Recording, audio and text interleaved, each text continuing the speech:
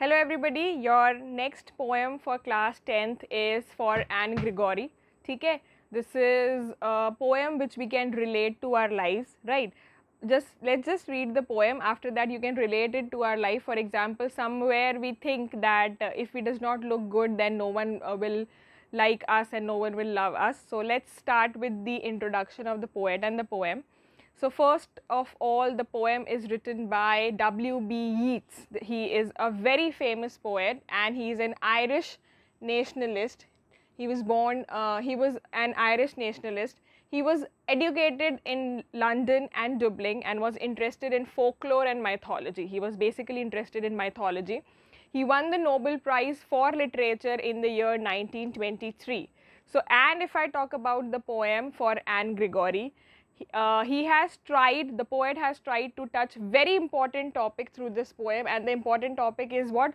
Our looks, our liking and all. Okay, does our looks define someone's liking? Does our looks define, matlab, if someone's liking and someone's behavior related to our looks or not?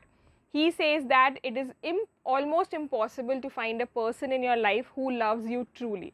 So the poet here is defining that it is really impossible for a person who loves you truly, that every person judges you, okay, either by your looks, by your nature and all. By saying truly, he means the one who loves you for your qualities and not your looks, ठीक है. सो इसने truly word जो यहाँ पे define किया है उसका मतलब ये है कि it is really impossible for a person जो सिर्फ आपको आपकी क्वालिटीज़ के लिए आपको जज मतलब डिफाइन करता हो, लाइक करता हो, not based on your looks. He says that only God loves us for what we are from inside. So according to the poet, there is no one who loves us for our qualities. Only God is there who can love us for what we are, for our qualities, but not our looks. Okay, so let's start read the poem. Never shall a young man thrown into despair by those great honey-colored ramparts at your ear love you for yourself alone and not your yellow hair. So the poem is basically conversation between two persons.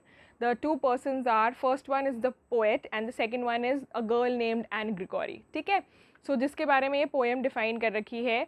ये दो लोगों के बीच में conversation है, एक तो हमारे poet के बीच में and second one a girl named N Grigory. ठीक है, so the poet is saying to a girl that a young man can become hopeless. ठीक है, एक पर्सन जो है it can become hopeless if you will reject him. ठीक है, अगर हम किसी पर्सन को रिजेक्ट कर देते हैं किसी भी सेंस में तो वो जो पर्सन होता है वो होपलेस हो जाता है.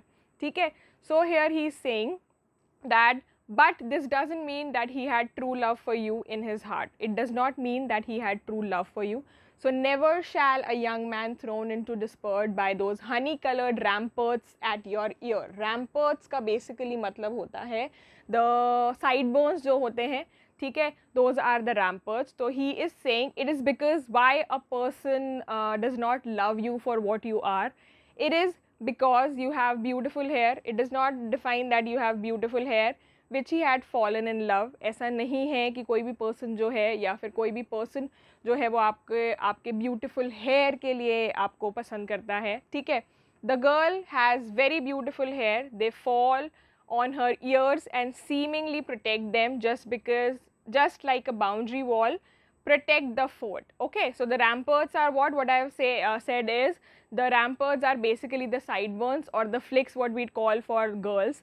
So the girl Anne Gregory has very beautiful hair and those fall towards her ears and all. So that's why he is saying, the poet is saying कि never shall a young man thrown into despair for your honey colored ramparts at your hair. They fall on her, So here the poet is pointing out at the reality which many people face during their youth, that they are liked by the opposite gender not because of their inner beauty but because of their appearance. So the poet here is saying कि normally अगर हम हमारे world के बारे में बात करें तो यहाँ पे जो बेसिकली पीपल होते हैं they do not like you for what you are, for your qualities. In today's world people judge you by your looks. Okay, by your basically beautiful hair and all, okay? So there he is saying this in the next paragraph, but I can get a hair dye and set such color there, brown or black or carrot, that young men in despair may love me for myself alone and not my yellow hair, okay? Next, this paragraph has been said by Anne Gregory. वो बोलती है कि if this is the case कि some person does not like me for my yellow hairs and all, so I can get a hair dye, ठीक है? So here the Anne Gregory replies that she has a very nice solution for this thing कि if a person does not love me for my colored hairs, then what will happen? I can get a dye, ठीक है? I can dye my hair and change the color into black or brown or carrot, ठीक है? I can change the color of my hair into any color, as this will no longer make her look less attractive, ठीक है? So since if I color my hairs into black or carrot or a brown, so this will definitely does not make me less attractive. Then maybe she will find the young man. After that she says कि after coloring my hair, maybe I can find a man, ठीक है, who can love me for myself alone and not my yellow hair, ठीक है? If I do this thing, जैसे poet पिछले paragraph में define कर रहा है कि if you have very beautiful hair and a person will thrown into despair, if a person will get sad and rejected, ठीक है? If you define this thing, then she replies कि I have a very nice solution. I can color my hair, ठीक है? I can change the color of my hair. After that, the man जिसके बारे में हम बात कर रहे हैं, he can love me for myself alone and not for my beautiful hair, not for my yellow hair, ठीक है? Next is, I heard an old religious man but yesternight declare that he had found a text to prove that only God, my dear, could love you for yourself alone and not your yellow hair. So after hearing Anne Gregory का solution, मतलब Anne Gregory ने जो solution दिया था that I can color my hair, उसको सुनने के बाद में poet वापस से ये define करता है that he had heard an old religious man saying this thing कि उसको yesternight is what? If I say yesterday night, ठीक है? So वो ये बोलता है कि मेरे को एक text मिला था written by मतलब मेरे को एक old person ने ऐसा बोला था कि उसको एक text मिला है जहाँ पे ये लिखा हुआ है कि only God can love you for yourself alone, ठीक है? इस पूरे world में there is only God who can love you for your qualities, who can love you for what you are and not for your yellow hair, not for your appearance, ठीक है? So let me just read it for you. That he had heard an old religious man say that he could prove a fact with a text that he had found in some religious book. The fact was that it is only God who loves us for what we are and not how we look, ठीक है? In the whole world, it is only God who loves us for what we are and not for our looks, right? Next is, he loves us for our inner qualities, so only God can do this, no other person, no other human being can do this. Now this is why I have said this in the very beginning that we can relate this to ourselves, we can relate this to our life. It happens generally with us that we only think this, कि if some person is looking beautiful, then we can love him or her, then we can like him or her. But it is not the case. We do not judge their qualities. We do not look upon their qualities. We always look upon their looks. Okay.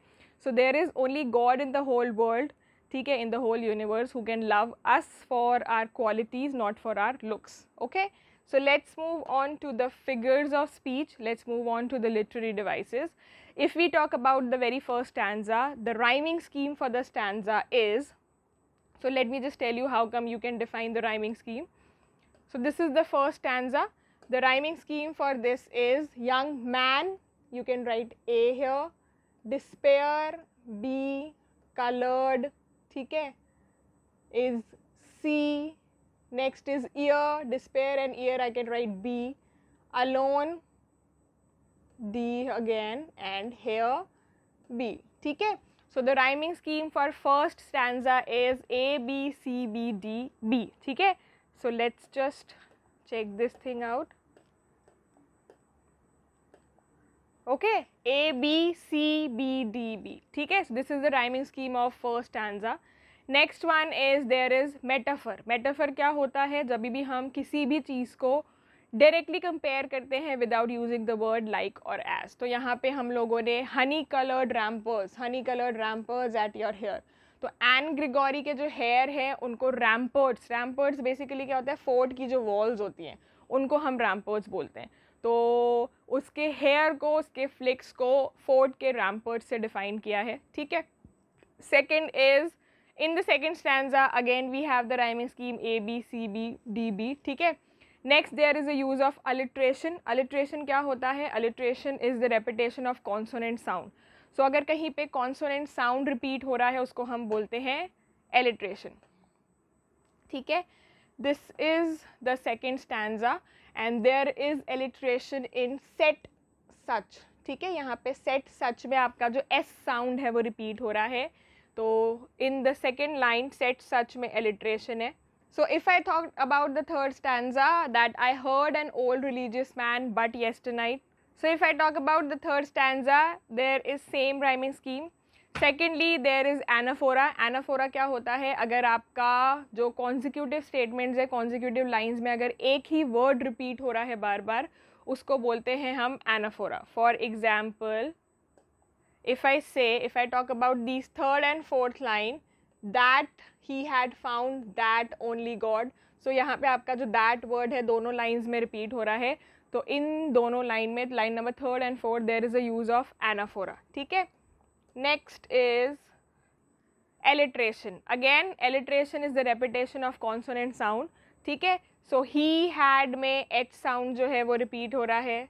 In your yellow there is the repetition of y sound. So this is alliteration. Okay. So this is all about the poem for Anne Gregory. Okay. Thank you.